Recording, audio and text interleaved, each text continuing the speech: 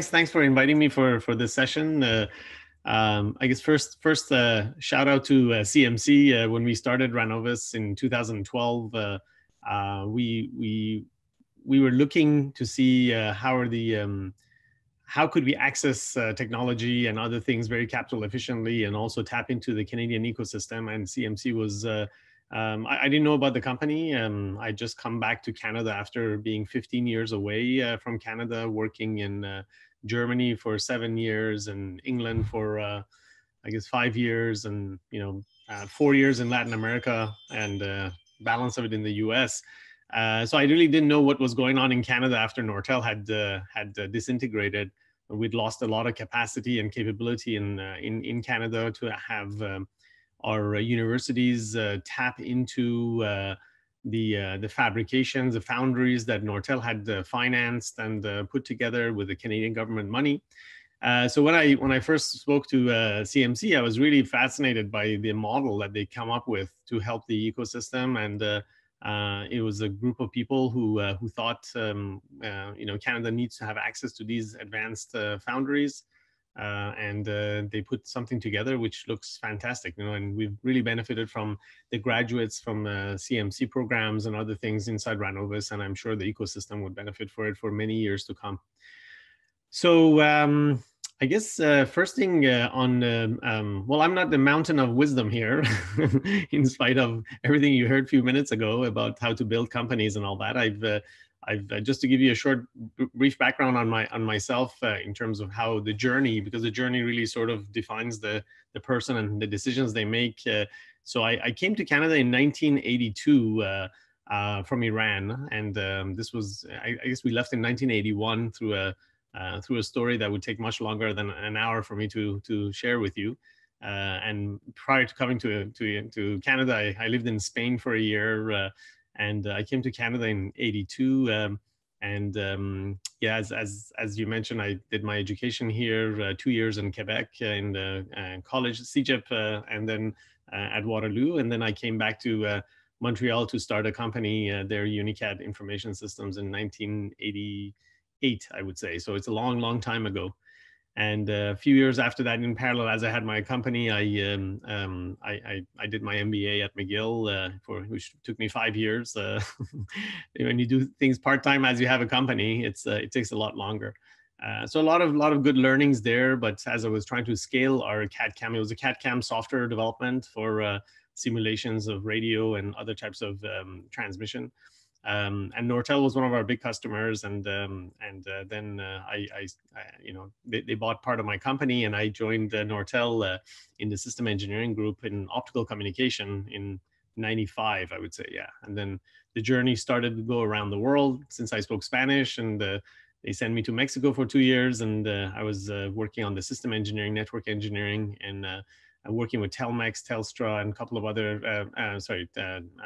Telmex and Avontel, and a few other big networks that Nortel was bidding to win in there. And then I went to Brazil for 2 years, working with Telesp, Telefona São Paulo, in the network engineering, system engineering for Nortel, and Embrotel, which was the big group there. Then after that, I went to London to run their Metro Optical Business unit from there for several years, and then I was recruited into a startup in Germany called Core Optics, which was doing signal processing chips for high-speed communication as a CEO. So I joined them in 2003. I left Nortel and I joined them in 2003, and I ran that company for 7.5 years. We developed signal processing chips to remove the optical components in the network, high-speed modules. And then Cisco made an offer to buy the company in 2010. This was after Ciena bought Nortel's optical division. Just about a few months later, they called me up and they said, would you be interested in a transaction? And we went for that transaction. And then I came back to Canada in 2010. So that journey of coming back here and looking at the ecosystem, I started a fund, Spoke Technologies, to co-found and co-fund companies, not to provide financing for companies off the street, but just looking to start companies and basically be the owner of them as we go forward. You saw some of the names there in identity management, security, encryption, and I came across this technology in Ottawa with one of my other colleagues who is a co-founder for Ranovus, which is a quantum dot laser technology. It's a technology to build lasers which will create multi-wavelength sources. And we quickly, within about, I would say probably within about 8 months after we started, there was a session actually set up by CMC, which we ran into one of the professors of physics and engineering from McMaster, who was talking about silicon photonics and how this is, they were doing the work in that area. So in 2012, we started in silicon photonics and doing all sorts of tape outs with boutique foundries at that time. And there are still, those foundries are still around, but now what has happened in this domain is a lot of things have moved into tier 1 foundries like TSMC, Global Foundry, Tower Jazz, and others. And the boutique ones are still operating, but they haven't been able to scale. And silicon photonics is becoming a major topic. We develop also our drivers and TIAs, all the analog high-speed signals. So we opened a facility in Nuremberg, where my previous company was, Core Optics, across the street from Cisco. And the people who were not happy with being in a bigger company and wanted to join us to drive the business in a new innovation area, they just hopped over the street and joined us. And there's a lot of journey and a lot of stories I can tell you about how we got to where we are today. And today we work on very, very compact, high capacity IO. Our first platform that we launched, Odin, earlier this year is a platform that allows you to have multi-terabit connectivity for inside the data center for machine learning and AI, both for Ethernet applications as well as machine learning and AI, to be able to co-package these with processors and FPGAs and Ethernet switches and things of that nature.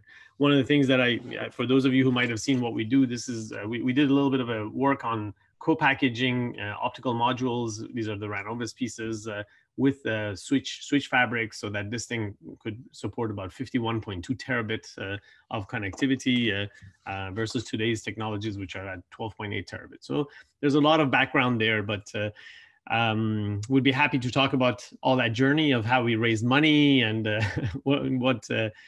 we worked on non-dilutive funding and all the other aspects of it. But and please feel free to raise your hand and ask questions as we go along. This is more of a fireside chat, and as I go through the presentation, more than happy to divert and go to a different direction based on the questions.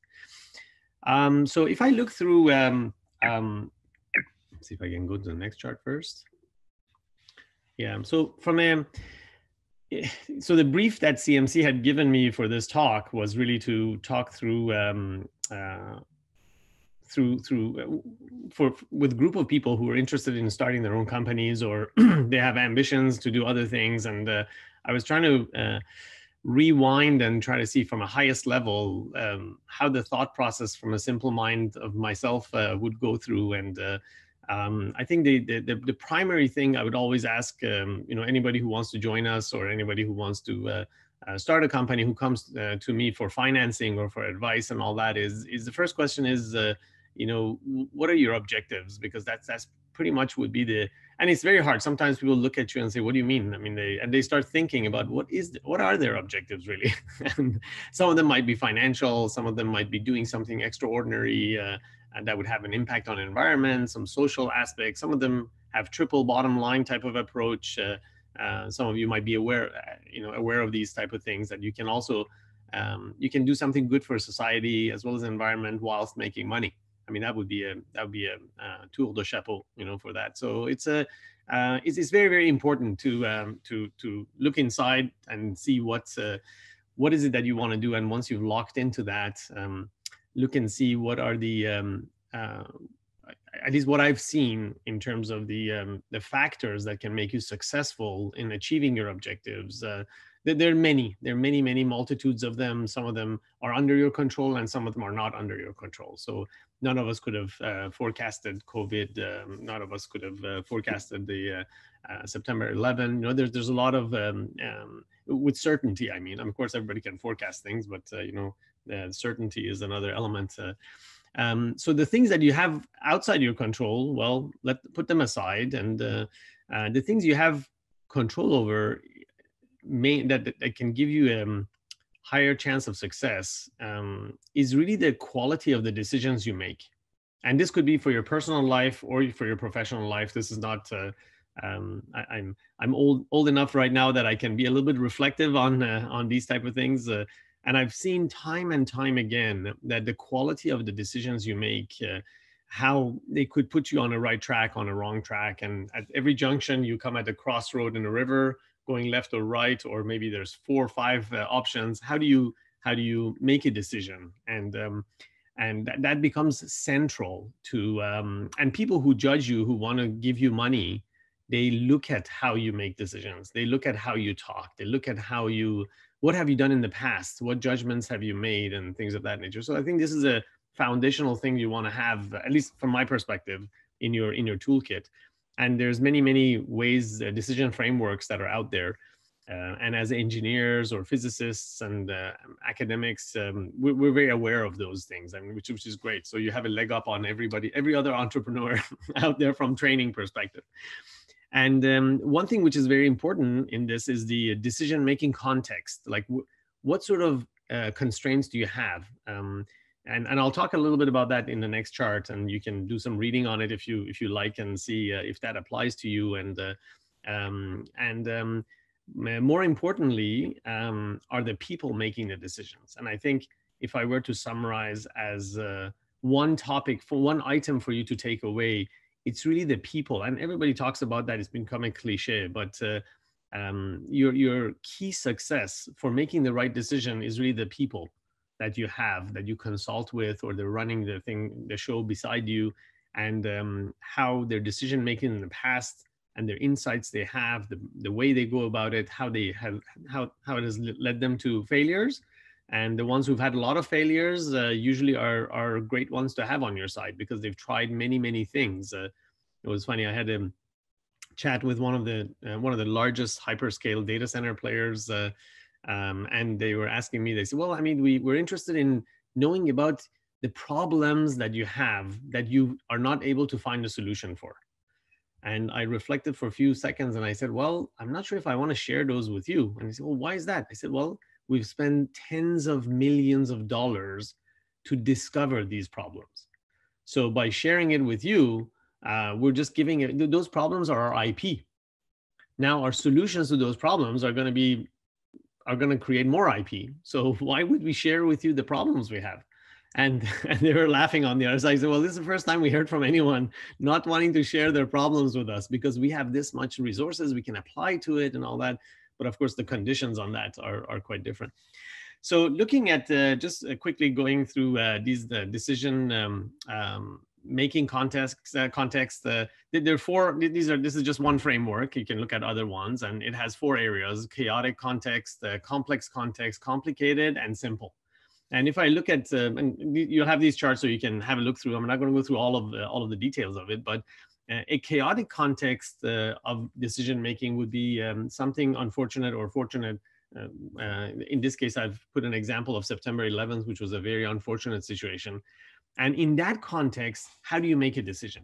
And it's you don't have time for too much analysis. You know what it says here, for example, is you're looking at stopping the bleeding and restoring order first. So you need a certain level of people that can do those type of things, that they don't just get shocked and just turn themselves off in your business and say, "Oh my God, we don't know what to do now." Let's say there's a battle between China and the United States over a trade war, which Ranovus has gone through, and it impacted us severely because one of our customers was Chinese. And so we could have just sat back and start, raising our hands and say, "Oh, we can't do anything anymore. What is this?" and all that. But really, you have to really regroup and say, okay, what do we do to fix this thing? And that's one context in terms of your decision making. The other context, which is quite, it's a little bit, let's say, easier, is a complex context. It's complex still, but this would be like the case where you hear on the microphone that Houston, we have a problem, right? There's this part of it, you're looking at unknown unknowns, things that you didn't know, that was going to go wrong, and now what are you going to do about it? So that's a very, very complex situation, and you need to have a certain level of from your decision making. You have to try and it's sort of a trial and error. You try something, see if it works, then you go back and measure it, and then you do another try. And this is people who will be in this type of phase, the leaders that will be in those areas, or your people that in your company, they really have to have that mindset that we're not here to solve the entire problem in one chunk, because we don't know what we don't know. This is one other context that you have to be very aware of. And the third one is a little bit less critical, a complicated context. This is examples of new things you want to develop.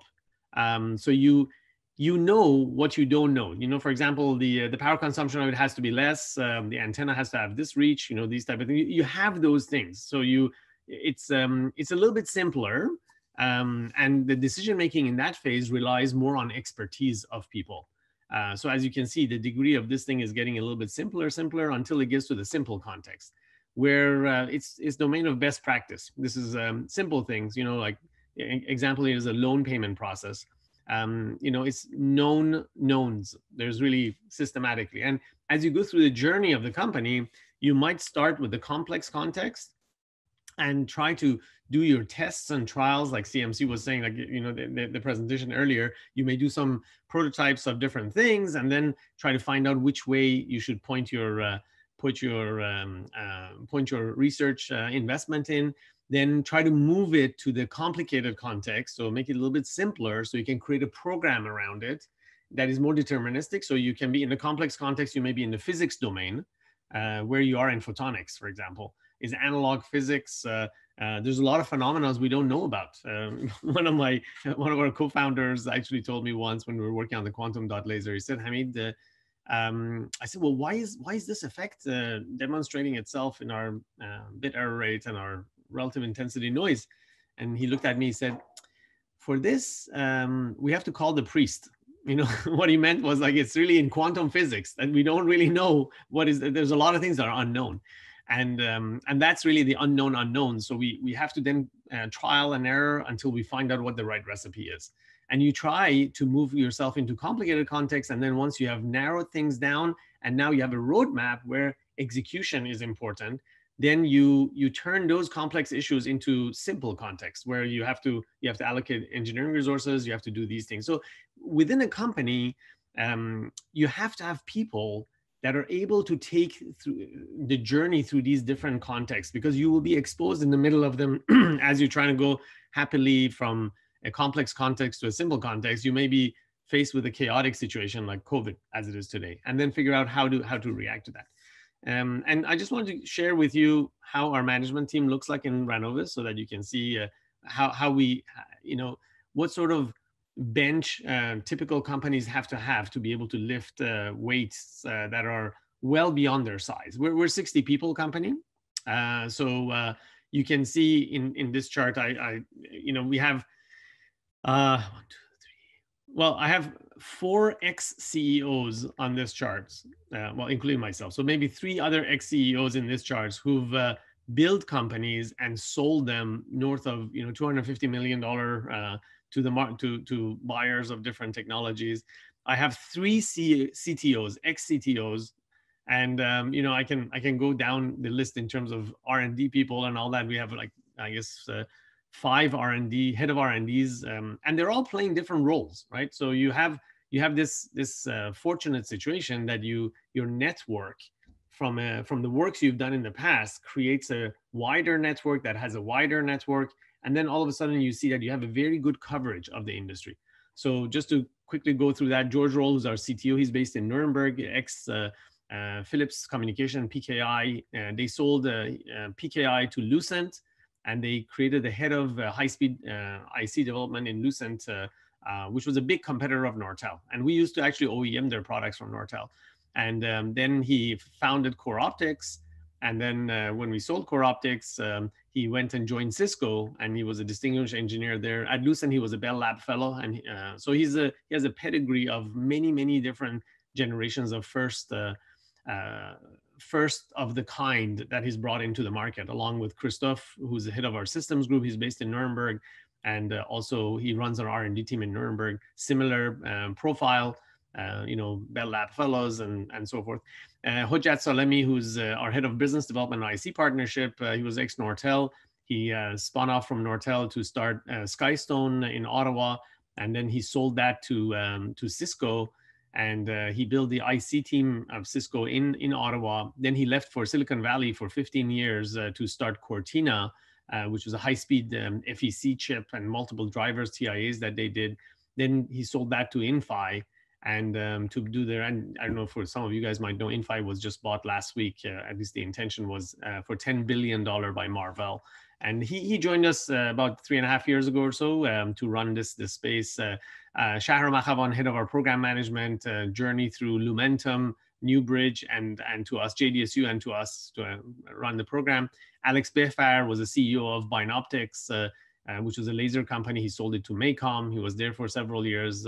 And then his pedigree comes from IBM, and he runs our laser development program. Then Mike Sekerka, program management, product management for us, legacy from Nortel and Innovance and Dragon Wave, and he ran a LiDAR company in Ottawa. He sold it a few months ago to a French company, and he joined us as a head of product management. John Martino, head of our R&D in Ottawa. His pedigree comes from JDSU and Lumentum, building the first generation and second generation of ROADMs, which were the best in class in the world. Big delivery engine. And Christine, we've been very fortunate to have Christine on our roster from a talent management perspective. And her background is from CBC. She had her own startup also, and she sold it before she was joined CBC. So we recruited her out of CBC in a very senior position to help us out with our team and the things we need to do. And Andre Levasseur, from a CFO perspective, he's taken companies public, Zarlinks, and which was a spinoff from Mitel, and sold it to Cosemi. So, and he was the CFO of multiple startups. So when you look through this chart, what I want you to take out of this is really for a company that is 60 people, having this level of seniority is pretty unique. And these folks come together based on the relationships that have been built over many generations of things. And there's a network that is connecting them. So one thing, and I'll have some closing remarks in terms of what I would say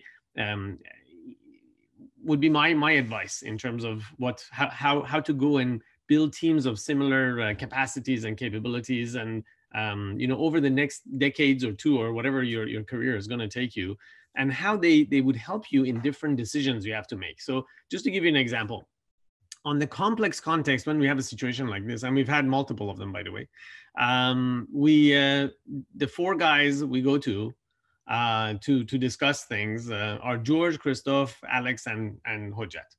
And they'll go through the different discussions and all that. Of course, everybody in the staff is there and on our staff, but we look at that side, that type of comments coming in from the experience they've had, and what do we do now? Is there a new foundry we have to partner with? Let's say our Odin platform is a monolithic chip, so it has driver, TIA, control chip, as well as silicon photonics, transmitter, receiver, all of that built in it. And when we made a decision to go that way in 2018, we had to look at the foundries and see who are the guys who can provide this technology, and where have they gone, and where do we have to take these foundries so that we can do something innovative. Now, those type of strategic discussions come through these type of dialogues.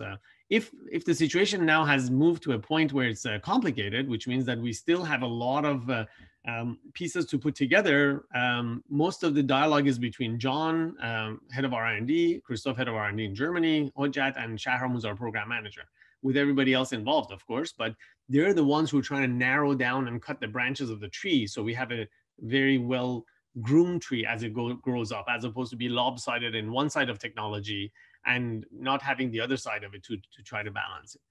And then they work basically to try to converge everything in effect to a simple context where we would have people could make their own decisions and execute. So people who've done circuit design, they know what they have to do, and most of the parameters have been worked out, and they can go and execute on that. So, and then the rest of the team is involved in all of these from a business management perspective to make sure that what we're doing here, let's say if you choose a foundry, we have a strategic relationship with them, so they cannot step away from us, because you can compare yourself to an ant and an elephant relationship. How do you make the ant having the power over an elephant? Well, it's pretty difficult. It's very, very difficult. But I can share you one-on-one how we've done it, so that we can be a major player in multi-billion-dollar companies' roadmap as a design house. And the capabilities we have from a systems perspective have put us in a pedestal where you can now influence the direction of a multi-billion-dollar company, and they would listen to you guys. They listen to us and say, well, look, what direction should we develop our process? In some cases, we have actually helped them develop their PDKs or other things of that nature. So it's this really a way to map people to the decision context, which I think is foundational. So you cannot go into this thinking that you will know everything about the market, you will know everything about the technology, you will know everything about everything. So the best is to have people around you that have done it before and have experience in these type of things that can help you out, be it as an advisor or be it as somebody who's a co-founder or along the side with you. It's all about people. The rest of it, you can have the most brilliant idea, and I'm sure everybody will tell you this, but it's really all about people. So let's go into a little bit more, I have 2 more charts to go, and I'll just stop after that for questions. So how do you get resources to achieve your objectives? And resources, as you know, are going to be people, which we talked about extensively, and money is also important. Usually people are the ones who bring the money. Money comes to those people, because they have track record on things that they've done, and they've returned money to investors, they've returned money to other shareholders, and to the employees and so forth. So people will join those people, and they also will provide funding just on the back of their name. This is really a critical thing. Now you could say, well, how could I do that if I've never done it before? And we can talk a little bit about that as well. Where would you start? So all of this, the people and the fund, is really to buy you time to achieve your objectives. There's a time limit here too, because you may get enough funding to do the first pass of your product. And generally, if you're doing something differentiated, that falls short of the requirements of the market, because somebody else would have done it if it was so easy for you to get to that state. So then you have to raise more money. And then what is the promise you make with the next batch of money that comes in, and then how you deliver on those.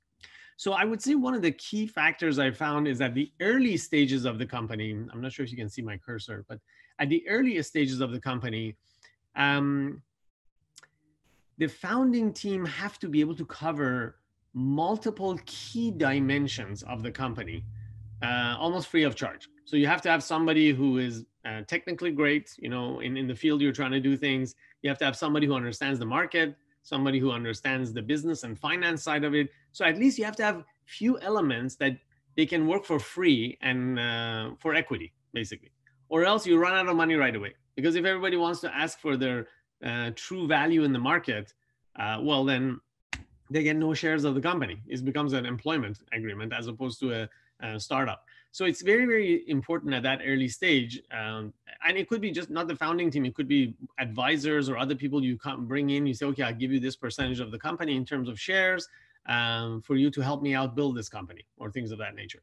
When you get to seed financing, you have 2 structures you can look at. One is if you haven't achieved much with your company, and you expect within the next 12 months, you're going to achieve a next valuation for the company, you can look for a convertible loan. And there are multiple companies out there that do this. And in Ontario, for example, IAF, Investment Accelerator Fund at Mars, is quite a good example of doing convertibles. And there are other people that do this as well. and they have a time limit to it and say, well, in the next 12 months, this has to be turned into a financing, and they give you, I don't know, 500K or $1 million, $2 million, whatever, if you add other people to it. And that's one option you have in terms of convertible. Or if you have achieved things and you have purchase order from customers and you can articulate your value proposition, you can go for a priced round that has already a price tag of valuation on it, which really moves you more into Series A. And in the Series A, if you're looking at the type of things that the people on this call, I would imagine on the hardware, are looking at, be it physics, chemistry, or engineering, or other types of things, and it's something disruptive, it would have some deep tech part to it. It won't be typical software development where you could the idea and then you have to create a market or other types of things you have to do. It's really more something that has, let's say, a 10, 15-year cycle. If you're trying to really innovate, I mean, innovation doesn't happen overnight. So if you have something that has 10, 15 years to gestation period, then you need to choose the right VC with you at the early stages. Somebody who understands that there's technical risk, somebody who's not scared of technical risk, and would come along with you. And can then bring people for Series B and Series C to put on top, and based on them being attached to the company. I think that's a really important element. Those deep tech VCs, we don't have that many of them in Canada. Actually, I don't think we have any. There might be one started recently, but deep tech, I'm talking about, like the folks who are in California or other places that we have a lot of access. Or you can bring people who are entrepreneurs who already are deep tech themselves, so they understand this game and how it's played, and they don't get they don't get discouraged by failures, because the failures to them is learning for you to take a next audacious goal, to do the next thing, and that growth is really what they're looking for in terms of understanding. Series B, if you're successful, you can do an insider round, maybe bring one new investor from outside. And once you get to Series C, it's time to bring strategics, because that's really where you want the valuation of the company to be at the high level. And the best way to have that, you cannot get that from VCs generally. If you have a cash generating company, maybe you can get it from VCs, but in most cases in deep tech, you need a strategic to come in. And those strategics have double-digit, triple-digit billion-dollar market cap, in their public companies. And they understand the true intrinsic value of what you've done. And they want it for part of their portfolio. So they give you a higher valuation. And then they could buy the company as well later on. They probably negotiate on right of first refusal and all sorts of other things with you that you have to be careful about. But the company by that time has evolved to have the corporate governance for you to have added more people to yourself to be able to handle these if it is the first time for you. So don't get scared by what's happening later on. I mean, if you're doing the right thing and you get the traction, other people will start to get involved in helping you out. And some of those helps are actually quite valid. I mean, my first CEO job, I was a VP of a business unit in Nortel. I had about 1,000 people reporting to me in Ottawa and in London, in England. And when I went to a CEO position, I had already been a CEO of a smaller company before I joined Nortel, so I had some understanding of what was expected of me. But the investor management part of it was something that I wasn't used to.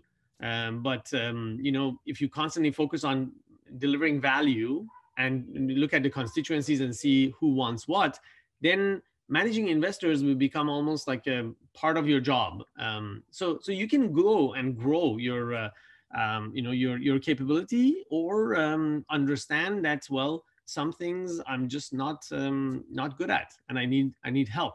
The team at Core Optics, for example, at that time, the founders, they were very good technically, but one of them was the CEO, and then they changed another person to be the CEO inside their founder team. And then they realized after 2 years in that they needed somebody from outside to be the CEO. So then the board worked with them to do a recruitment and things of that nature. So the journey is people will help you, of course, along the way.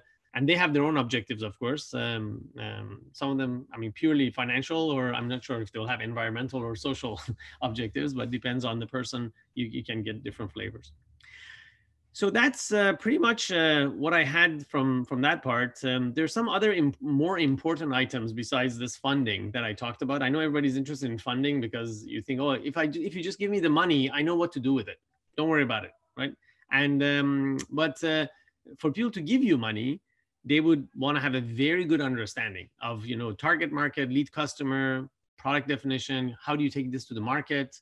And there's a lot of nuances in these things. Every single part of this is a discipline that, you know, somebody could be expert in, you know, in sales and marketing and not be able to do things in product management, you know. So it's there's a lot of nuances there that you have to come by. From an early stage, when you start, probably the most important question I ask the folks at the early stage is, what is your assessment of the technology readiness level of this technology?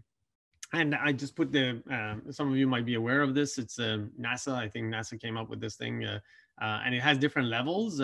So TRL 1 would be, 1 and 2 would be basic technology research is being done. You know, TRL 3 would be research to prove feasibility. Then it goes all the way up to it's in operation. And the technology you get, it'll be in different places. So when we got the quantum dot laser, the partnership we had, it was between TRL 2 and 3. So once you know what TRL you are, you look up front and you say, oh my God, I need to raise a lot of money for this. If you had something that you came out of university and you brewed it up to TRL 5, then you have a different path, you know, in terms of investment. So this is very, very important. It determines the team you're going to be hiring, the people you need, the time and the funding that you require to bring this to market. Strategic partners, very important. You choose the wrong partner, you die with them. You know, it's a person who's going to be in the boat with you in the middle of the ocean. So you have to really manage them like customers, and they have to value you, as opposed to, you know, typically big companies use a big stick, like Cisco and others. They have a big supply chain team and they do a lot of business with a foundry. So they can always bring that stick and say, well, we need you to work on our part. But when you're a small company, how do you influence these foundries? It's very difficult. It's very, very difficult. So you have to know those techniques of how to do that. And there are many other items that I can think of that, you know, we unfortunately have only an hour on this one. But so last chart, few suggestions for the first time around the block. If it's the first time you're trying to do a startup, I think it's very important to know yourself. That's really, really important. And know what you're bringing to the table. And in that area, let's say it's technical, it's in design of high-speed analog circuits or whatever it is. You need to be at the leading edge of that area. Whatever you do, don't give that up. Don't get yourself into management and all these other things and things that other people could do, but really be true to that part at the beginning. And later on, you can do other things, but you need to make sure that that differentiation that you bring to the table is best in class. So whatever you do there is a great investment. One other suggestion is, well, join a startup. You know, if you were, I guess there's a famous saying, if you want to own a restaurant, well, let's start by being a waiter, you know, in the restaurant, or a waitress, and to just get to know what the heck is going on. So you're not, you know, you have to be aware of what are the things, dynamics that go through and all that. I found at Waterloo, I had a fortunate situation where I was in a co-op program. And every quarter, every term that I used to go to a work term, I would know who I don't want to be and which jobs I don't want to have, because I would see it firsthand. This person head of software, how does he behave? This person head of hardware, how does she behave? What are the things they're doing? What's the politics? And after I graduated from Waterloo, the summary of it was that, well, I want to open my own company because I felt in a bigger company, I cannot operate. But then later on, as I learned more, I said, actually, there is an advantage in a bigger company because it gives you exposure to international, to scale, to all the other things. So then I went and joined Nortel. Then I spun back out into private company again and so forth. So I think it's very important to get that experience, you know, and working with other companies, and based on the people that are working there, I think it's very, very important to look at the caliber of the people that you're joining and what they've done, and which would give you the maximum opportunity to learn. You don't have to be there for like 20 years or what have you, but at least it gives you a good taste of what it could be. So that's one option. Or you can jump with both feet in. I'm not against either. I'm just saying what has worked for for me. And then I guess constantly, if you join the startup, try to expand your responsibilities. If you brought to the startup because of the expertise you have, see if you can not only show excellence in that area, but then see, okay, well, if I'm in silicon photonics, I want to also know what the laser is doing. I also want to know the packaging. I also want to know how the driver TIA works. I also want to know system. Constantly strive to ask for more and more and more, because that would broaden your horizon. Also, you'll interact with different people, and I think that's invaluable. It's not like a university. I was telling the guys, one of our chips is coming back, and I was thinking, well, we have the best university right now in Ranovus, because what comes back, we have to test it, we have to then analyze it, remodel it, then do the next tape out. So look for companies that are in these type of phases, and if you're there for a year, you will see the entire cycle, which is really, really important, I think, in terms of the investment. And you're basically learning on someone else's dime, which is also, and they know that as well. So they would have to do their best to keep you, and that's their job. So don't be shy of that. And last one is expand your network. That has been the main theme throughout everything. I travel a lot before COVID, and everywhere I went, I called up my friends that I knew were in that area, and we'll go for supper. I have a soccer team I play with in California. So you sort of constantly are, and you don't know what comes out of it. 2 years, 5 years, 10 years down the road, one of them is going to come to you and say, well, we're trying to sell this company. Would you want to run it? Or something like that. So, and not that you do it for those purposes, but your network is your net worth in a way in this ecosystem. So, and I'm pretty sure you'll come across some great people as you go through these type of experiences, and at one point in time, the right thing will come across you, and you'll evaluate it, you make the right decision about it, and you get started.